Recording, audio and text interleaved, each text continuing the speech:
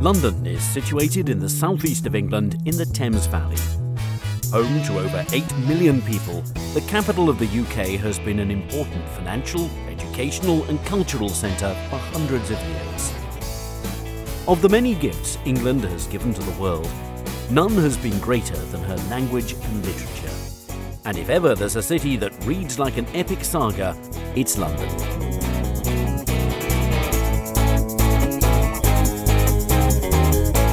The story of London began in the Bronze Age, but it didn't really get going until the Romans withdrew in the 5th century.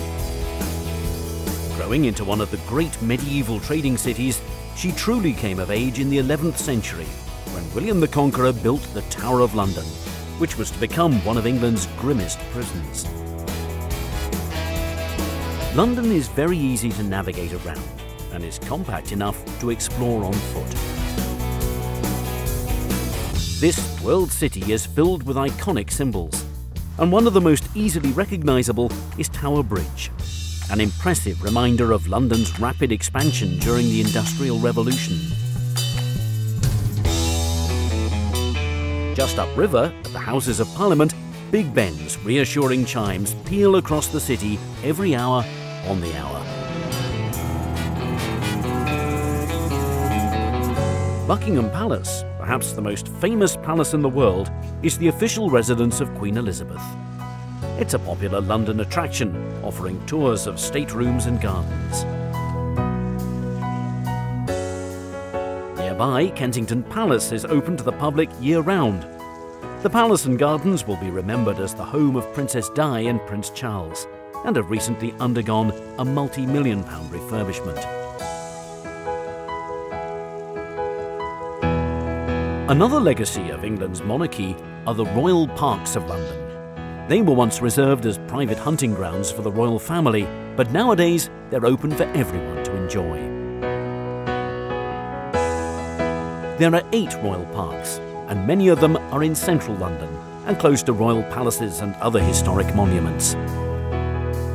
Green Park and St James Park are right next to Buckingham Palace, Admiralty Arch and the Mall. Hyde Park is perhaps the most famous, with its man-made lake, the Serpentine, and on the other side, Kensington Gardens is a beautiful open expanse that stretches east towards Kensington Palace. The Albert Memorial is at the southern end of Kensington Gardens, and the striking bronze statue looks towards the Royal Albert Hall just across the road. The hall is yet another reminder of Queen Victoria's great love for her husband, Prince Albert.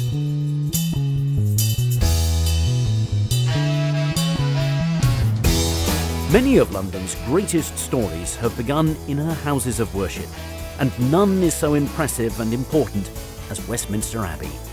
This is where kings and queens have been crowned, married, and even buried.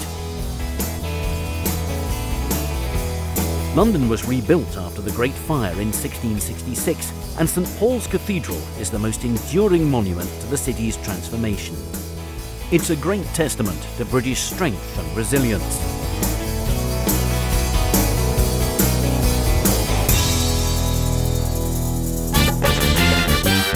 The West End in central London is a story in itself. Here, the streets are lined with ancient buildings, but the throngs of people are out to have fun. By day, the charming boutiques and cafes hum with shoppers, and by night, the bars along Carnaby Street are packed with patrons enjoying pre-show drinks. This is one of the largest theatre districts in the world.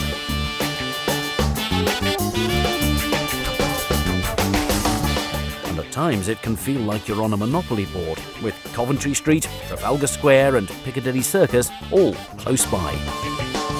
Moving away from the historic centre, London's trendy suburbs offer a different kind of story. The Portobello Road markets in Notting Hill attract thousands of visitors, especially to the antiques market that's held on Saturdays, while the edgier Camden Town features 6 popular markets that are open every day of the week and operate along her streets, the canal, and in her historic stables.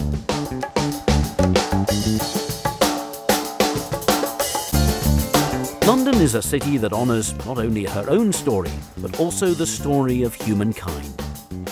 British Museum is one of the finest in the world, and her treasures cover thousands of years of history and number in the millions. The museum is open every day, and best of all, it's free. From the ancient to the modern, the London Eye offers a complete change of pace and perspective.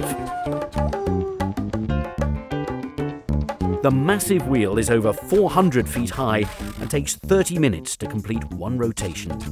From here, you can see the London of old, as well as some of the city's newest additions, all in air-conditioned comfort.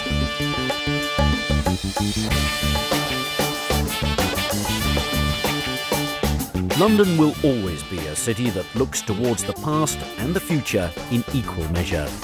From Rule Britannia to Cool Britannia, the fabric and the skyline of this city is forever turning over a new page. Which is, after all, what every great story should do.